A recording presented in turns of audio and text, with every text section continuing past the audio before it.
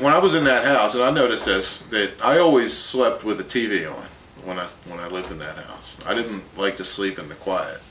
I always wanted to have television on when I slept, and so I always had a TV in the bedroom. But when I lived in the basement there, I didn't have the TV in the bedroom. So I think that was a big part of it, that I always had the television on out in the living room. Now where you live now, and where you lived after that, did you always feel the need to keep the TV on? Nah. So that was something because of the house?